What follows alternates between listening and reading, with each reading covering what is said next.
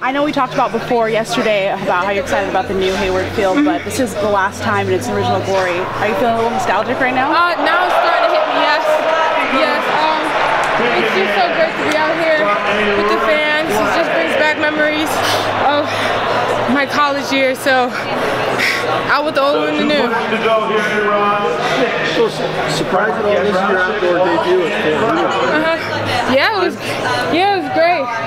Not too stoked about the time, but it's an opener and I'm trying new things. So I'm just glad that I actually executed a little harder from the start rather than just being kind of chill.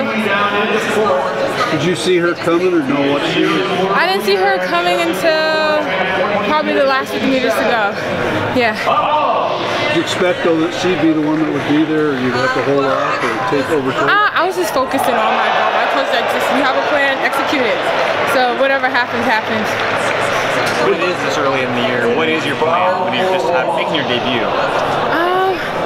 I don't know, I'm just kind of going with the flow. I have a couple of meets in Europe, Stockholm and Oslo, so probably go back to the drawing board when I get back, touchdown in Texas, and tweak some things there for my meet out in Europe. As for today, was there something you really wanted to get done that you either did or didn't? Huh? Say that again? Is there something today you wanted to get done, your race plan, that you felt like you either did do or didn't quite do enough?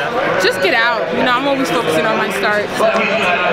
Is there something that stood out that you want to really work on before your next couple meets? No, not necessarily. Yeah.